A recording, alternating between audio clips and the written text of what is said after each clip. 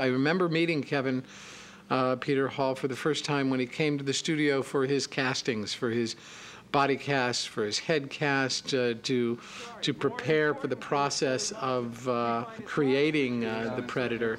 And here is this wonderfully soft-hearted, intelligent, poetic giant of a man. Hi, Mom.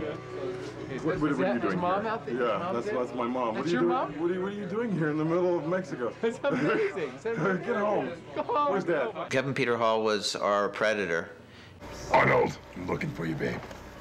And he was in Predator too. Don't mind the master in the background. He was just a really sweetheart of a guy, you know, big and tall and, you know, and soft and sweet inside. I need another finger. Oh. Thank you. Kevin Peter Hall was a great kid. He got a lot of work playing monsters because he was 7 feet 6 inches tall. When you look at Kevin Peter Hall in that wardrobe, makeup, and with that size, and you see him against Arnold, you believe, ooh, Arnie's in trouble. He made it work. Kevin Peter Hall really made the thing work. That's your lollipop gift. Okay. You can't breathe for 5 hours. Wait, I gotta take a deep breath. Oh, quit playing.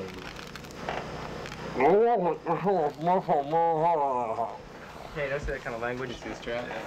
Kevin was an extremely professional actor when it came to the suit and his longevity in it. He complained very little. He probably stayed in the suit. It's hard for me to recollect exactly the time, but I don't remember ever having to lose shots because he couldn't be in the suit any longer. I am Predator, master of the universe. What is you? He would stay in for hours. Fortunately, it was designed in such a way that the head could come on and off very quickly.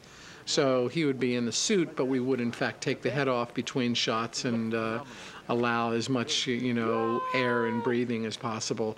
He was amazingly professional. Every part you take on proposes certain kinds of challenges, and being in the suit makes other kind of challenges because you wonder how much of your performance is actually going to come through. Most people think that when you prepare for a role for this, it's mostly just physical. It's mostly just jogging and push-ups and movement, and all of that's very important. Endurance is very important to be inside a suit. It's very hot, and it's really rough work. But there was also a lot of thought into what kind of movement, what kind of planet he came from. You work on the inner things that are going on in the character, just like as you would in any character, in the suit or out of the suit. He was a ballet dancer, and a martial arts expert. He was probably one of the kindest human beings I've ever met. A gentle giant, you know. He was like a very sweet, kind-hearted human being, and had many good conversations with him. Would meet him on auditions and see him on the streets. Hey man, how you doing? I remember Predator. That was my favorite role, and just a really great guy, you know. And I really am sorry that he passed. I have, just in general, the fondest memories of Kevin. I can't remember working with an actor under duress or more difficult circumstances than Kevin had to deal with in The Predator in the jungles of Palenque, and wearing this incredibly tough suit and create a performance in it. And never remembering a complaint, always a smile, and just a really wonderfully positive experience, and something that, you know, more people should have had a chance to have. You know, Stan creates the outside, and then I'm like the spark, you know, like the life that's inside. Without that, you know, you just have a suit.